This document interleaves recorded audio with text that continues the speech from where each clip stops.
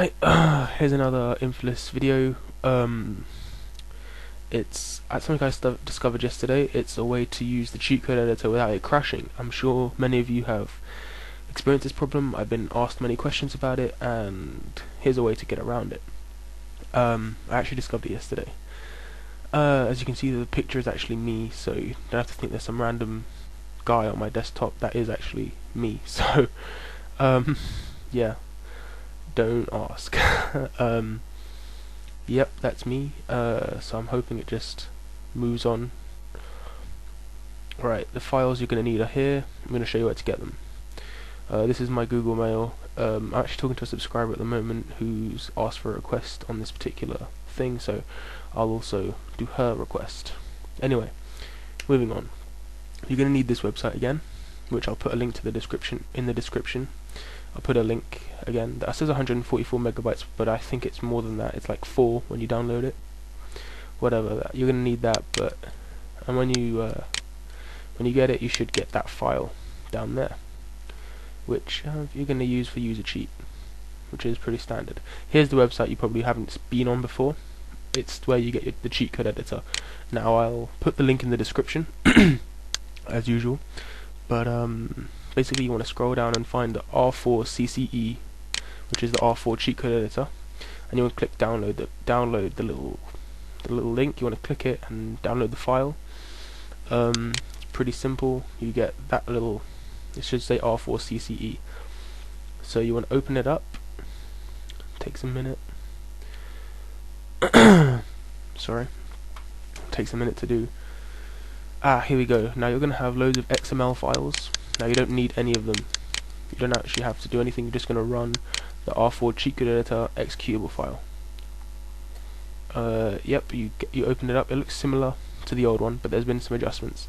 There's a find bar and a load bar at the bottom. Anyway, you want to go to File, Open.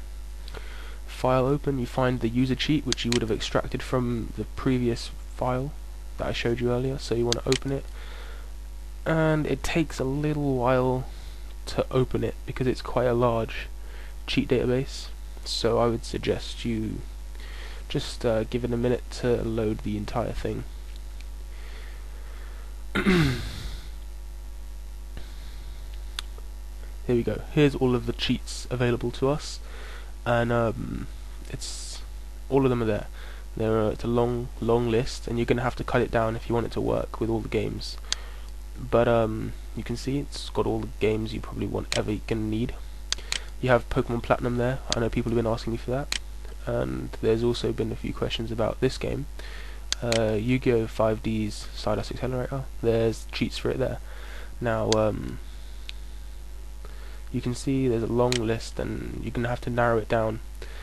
But the request I'm gonna probably fill now. It was from a YouTube subscriber, and it was how to add codes without deleting their old codes. So here I'm going to show you. You basically find a code similar to that. It's going to be a weird code looking thing. You're just going to copy it from the internet. I mean, I'm just going to do it from this just to show you how it's done, but it's from the internet normally. You're going to copy it. You're going to click on the name of the game, and you go to Item, Add Code. Or there's a little Add Code button over there. But Add Code is what I generally do. You want to put the code title as to whatever you want. Whatever you really fancy, whatever the code's title actually is, I would suggest is probably best. The comment is basically how you can activate the code, like press L and R and select or something like that. It's going to come out with that, whatever you want basically.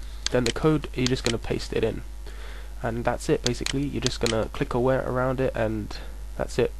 That's all there is to it. I'm actually going to delete it because I don't need it, but that's how you do it. Yeah, I think that's pretty much it. The only thing left to show you is that it actually keeps the top thing highlighted, so you can delete loads of games at once, which is a very nice upgrade. So, but be careful you don't delete games that you're probably going to play in the future. But it's a good upgrade to do that, because it was annoying to click thing and delete and then click again and everything. So yeah. The find bar as well at the bottom can find Japanese games if you type bracket J bracket blah blah blah. And close the cheat code editor because I don't need it anymore. Anyway, I hope you found this tutorial useful. Please do comment and rate the video. Subscribe if you can, or if you haven't already. just please do. Yes, that's pretty much it. I'll hope to add some new videos out soon, and for now, that's goodbye.